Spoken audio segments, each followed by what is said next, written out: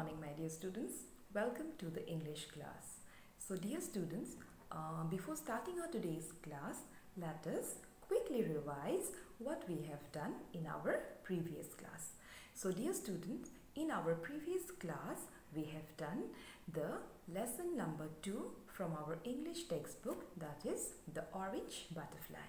So, we have done the reading of the text, and also we discussed the new words along with its pictures and actions. Now today again let us do a recap of all those 7 new words along with its pictures. Now dear students, what are the new words were there in the we have discussed in this chapter? So the first new word is lily. It is L-I-L-Y, lily. So what is it? It is a white colored beautiful flower.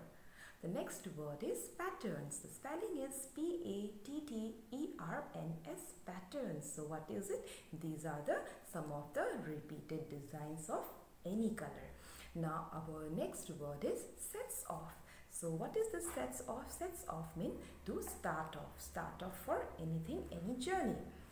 Now move on to our next word, wise. Wise.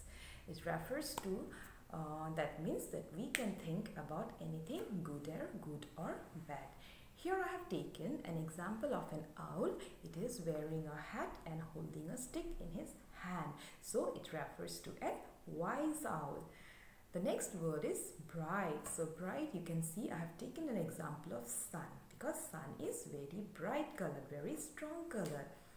Now the next word is strong. Strong means having an energetic body, very strong body, a muscle body.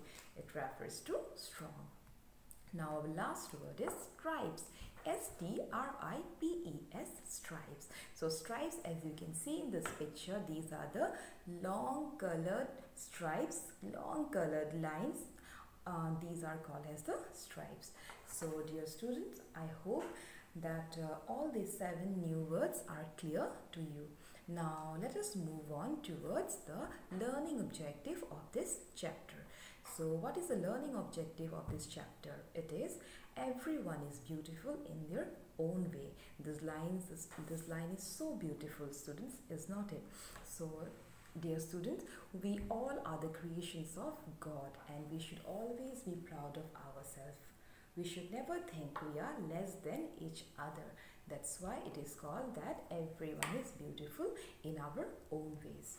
So now move on towards the explanation of the text.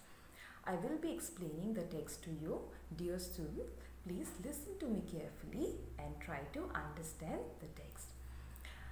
So I hope that you have gone through this chapter twice or thrice at home. So from your reading, I think it is clear to you who is the main character of this chapter. Yes, the main character of this chapter is Jiggy. It is an orange colored butterfly. So what happened? Jiggy, she was moving from one garden to another, that is one flower to another. Then one day while she was flying from one flower to another, suddenly she heard that white lily, she was discussing with the red rose.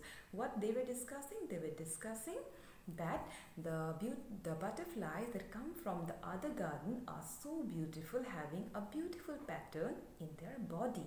So Jiggy heard their conversation. So after hearing that, Jiggy decided to visit that other garden to see those beautiful butterflies. So next morning, Jiggy hugged her parents and she flew towards the other garden. She was flying and flying for hours and hours. On her way, she met a wise sunflower and asked about the address of the other garden.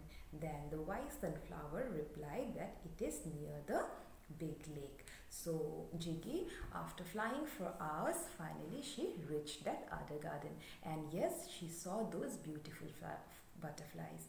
While she was flying there, suddenly many butterflies came around her and flying around her, and among them one of the butterflies told her that you are so beautiful butterfly with no patterns at all, and you are having such an orange beautiful color. So we wish we could also have a body like you. So after hearing that, Jiggy becomes so happy from inside, and Jiggy thought, yes, I'm like a orange fruit and I am also strong because I could fly from so long distance. And finally she understands that everyone is beautiful in their own way. So my dear students, it is a very beautiful chapter and I hope you have understood it. Now dear students, there are only 2 questions in this chapter in the section let us discuss. So I will be sharing the question answers of this chapter after this video. Now let us move on towards the summary of today's class.